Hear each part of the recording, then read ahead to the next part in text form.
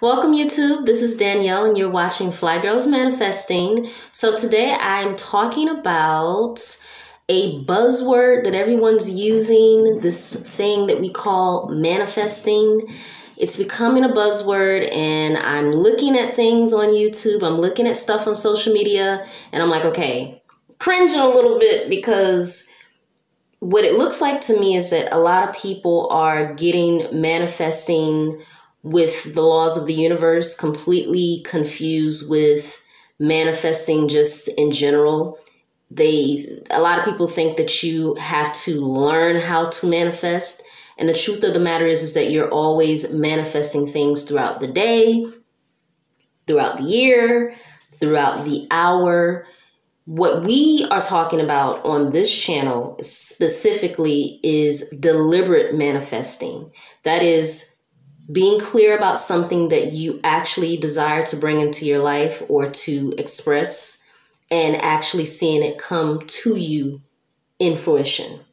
So the technical definition of manifesting is to make proof of, to show proof of something, to make it evident, to take it from an imagination and actually see it tangibly in front of you.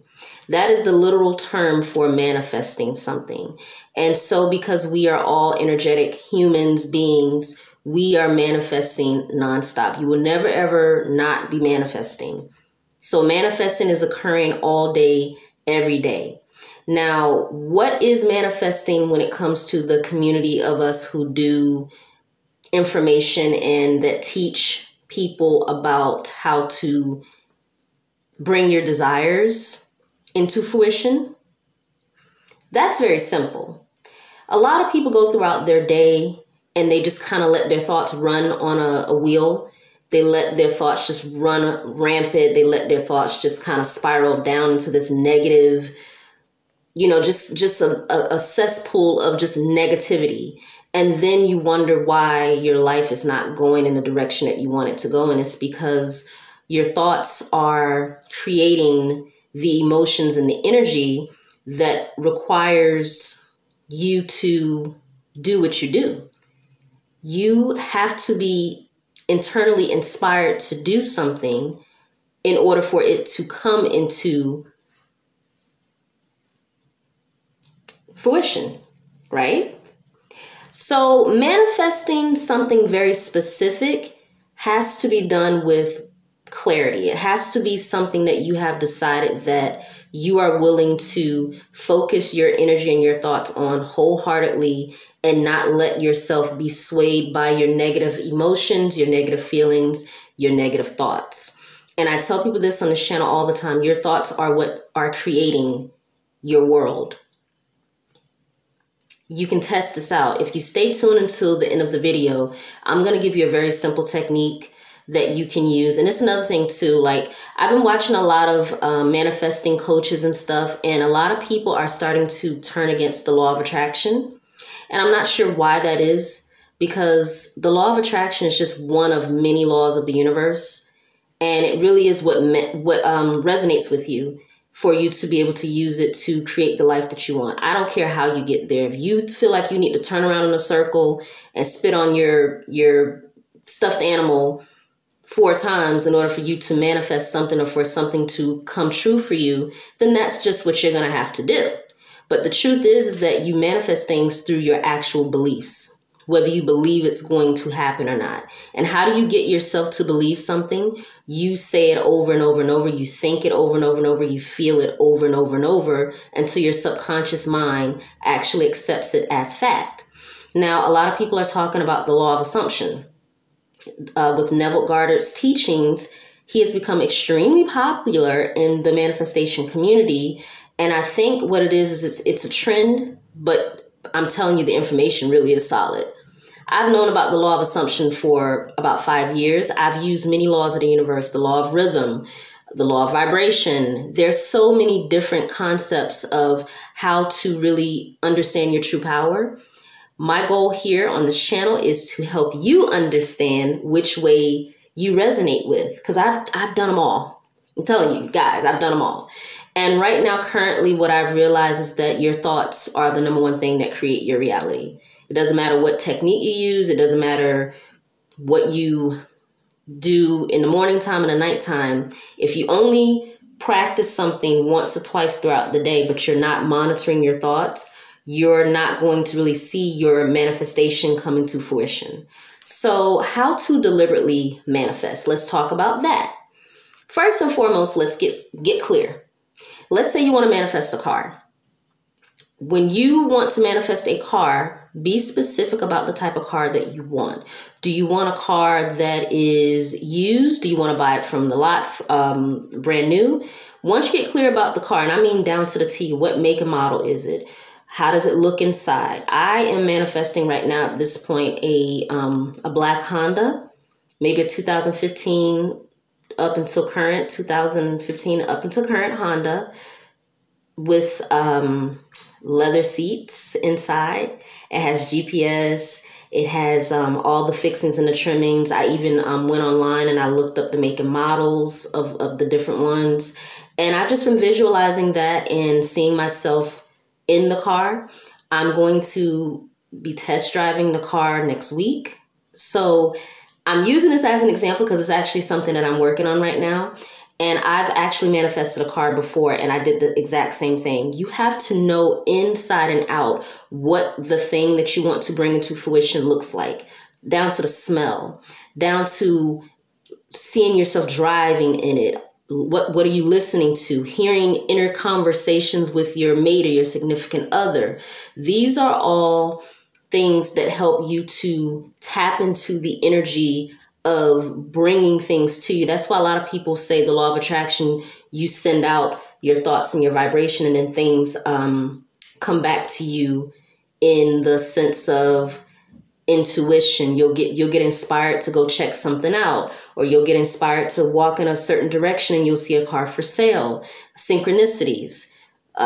Things that you normally wouldn't pay attention to, now all of a sudden you're paying attention to that. You walk by somebody and you hear them talking about the type of car that you want. Those are all things that are letting you know that you have impressed upon your subconscious mind a wish or a desire that you plan to bring. But how do you deliberately do that? You have to immerse all of your senses into what it is that you want, and you have to do it consistently. I'm not talking about once or twice out of the day. I'm talking about literally, it has to be the only thing that you think about. You have to think about that thing about 95% of your day. And you don't have to do it like, oh, I'm just going to think about a car all day, all day, all day, all day.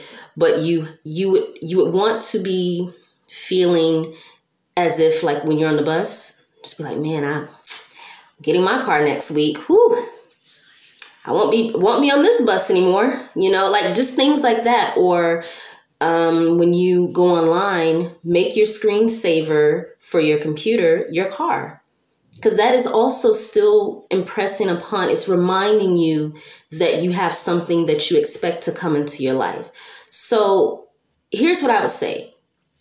Test out how manifesting works. Deliberate manifesting, not just letting things come in your life and wondering how they got there. There are so many ways to get to this, but the number one way is to change your thoughts and your inner conversations with yourself about your desire. Also, too, we're going to talk about self-concept on this channel a lot more, because what you think about yourself and what you think others think about yourself also changes the way that you go about taking action. Because if you don't feel like you deserve something, you don't believe that it's possible, you're not going to take the necessary action for you to actually go towards the desire. And then you're going to get, oh, I don't know why it's not coming. It's not coming. No, the law of assumption says that you must persist in the assumption of the thing that you want until it hardens into fact. So there is no room for you to doubt with the law of assumption, because you focus all of your energy, your thoughts on believing that it's going to come no matter what. So you repeat your affirmations towards your desire until it hardens into fact.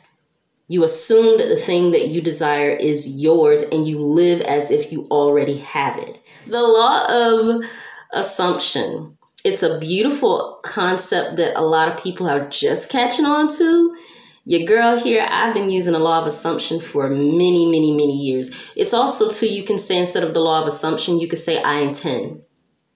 Let's say you're having a bad day and your mother pissed you off, or your husband pissed you off, or the cat pissed you off. I'm using random people in my life. None of these people have pissed me off, but I'm just using them. Let's just say one of them kind of got on your nerves. And in your mind, you're cursing them out, or you're having a conversation with them. Rule number one, you do not have inner conversations with people in your brain if you do not want to have those conversations with them out loud. If you would not have the conversation with them out loud, because when you hear yourself talking out loud, you're going to see how negative you are sounding. So your inner conversations with someone, let's say, that's getting on your nerves, I can't stand this person, I don't know why they do this all the time, you would have to change that. And the assumption would turn into, you know what? It's my intention that my husband and I, we're going to have an amazing day. It's my intention that we're going to actually sit down and talk through whatever our issues are, and then we're going to keep it moving. We're going to laugh. We're going to joke. We're going to have a glass of wine, and it's going to be a beautiful night. Every time the thought of him comes to your mind, of him being annoying, you keep saying, no, I'm going to assume that he and I are going to have a great conversation. We're going to end up laughing and joking, and we're going to have a good night. And every time the thought comes that it's going to be something of the contrary, you persist in the assumption that what you desire to happen is happening, it's already happened, or it's going to happen. You don't allow the thoughts to turn negative or against what it is that you desire. So with that being said, I hope you guys enjoyed the video. If you have any questions about what manifesting is and what it isn't, the law of assumption or the law of attraction, drop down in the comments. Please like the video and please subscribe to the channel. I would love to have you be a part of the team, a part of our tribe over here. We are manifesting things deliberately. We are no longer letting our thoughts rule our life and our reality. We are taking control of that, and we are learning how to deliberately bring things into our life, and we're learning how to harness our own true power, because you can have anything in this life you want if you're willing to focus and be clear. You guys have a beautiful day. I'll talk to you in the next video. Bye.